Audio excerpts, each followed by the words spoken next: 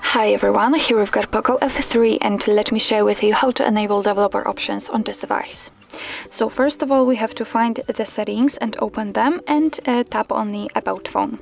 As you can see here, we've got the MIUI version especially for Poco, and this is the thing we are looking for right now, because all we have to do in order to activate the developer options is simply keep tapping on it until you'll see that you're in a developer mode. Keep tapping until you will see this info. So we can go back to the general settings right now and scroll down to the additional settings, because here we should find the developer options. Let's scroll down again, and as you can see, it is at the very bottom of the list. So let's enter, and here we've got plenty of advanced options which we can customize. So for example, we've got the options connected to the Bluetooth. Here we've got the input options, so we can show the pointer location, show surface updates.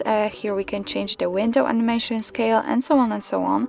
So we've got plenty of advanced options which we can personalize.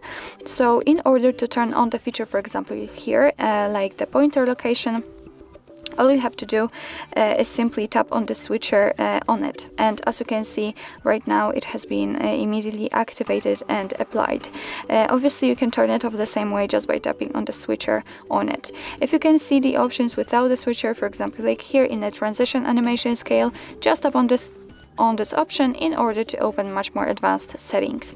So actually this is it. This is how to turn on the developer options. If you'd like to turn them off, just go back to the very top of the list and tap on the very first switcher. As you can see, those options are inactive right now, and after getting back to the general settings and entering additional settings again, you can see that the developer options simply disappeared. But of course, no worries, you can customize them again. Just go back to the MIUI versions tab and keep tapping. So actually that's all. This is how to enable developer options in your Poco F3.